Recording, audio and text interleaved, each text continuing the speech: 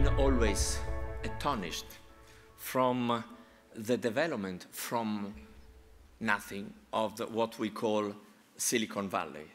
And I was always a curiosity, why here? Because with all the respect, United States is big, why here? And yesterday, I've got 2 hours of a very interesting on the human and professional point of view with Mr. Tim Cook, the chief of Apple. And I like to transfer to you something that I learned yesterday. Because, you know, what is important in the life when you go in the bed in the night, because we have to go bed sooner or later in the night, unfortunately, or lucky, to, it depends, to have learned something during the day.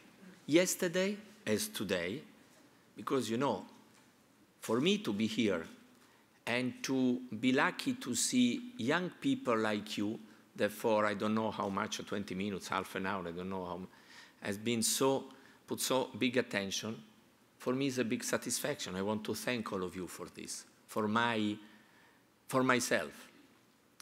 And yesterday, I took 2 lessons from these guys, from Cook and from Eddie Cohen. First of all, simplicity. You know, sometime when in Europe, you meet with some big chairman, a big hero of management, you have to be careful because they are very proud of themselves. They think to be the champion of the world. You know, I like the simplicity. That is not only way to address the simplicity in the behavior, and to be in touch with you, to talk with you, to transfer to you ideas, experience, and know-how. Simplicity. Second, who is there? Second, the passion for the work. And you see the passion when you go around a campus.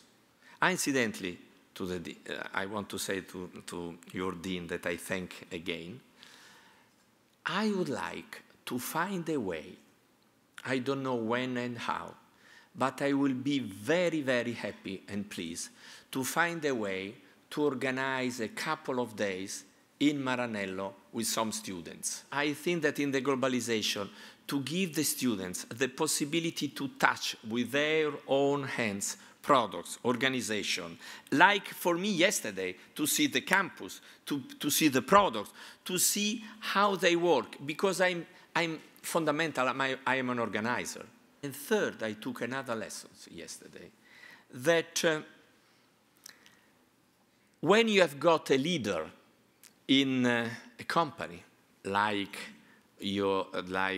Steve Jobs, it's very nice to see people that has been in the company with him for a long time, respecting him, and having a big respect and big gratitude for what he has done, because thanks to his job, now they are in condition to be there. This is very important. It's a mix between human elements and professional elements. So to answer to your question, I appreciate Apple particularly, because they are very close to Ferrari. Brand, the Apple and the pressing horse. Attention to the brands. Exclusivity. They don't do many products. 4 family of products. They do not have many 100 different products. Attention to the people. Attention to the environment. And also from Cupertino, from the headquarters, they control the entire world as we do in Maranello. So different example, but a lot of links together.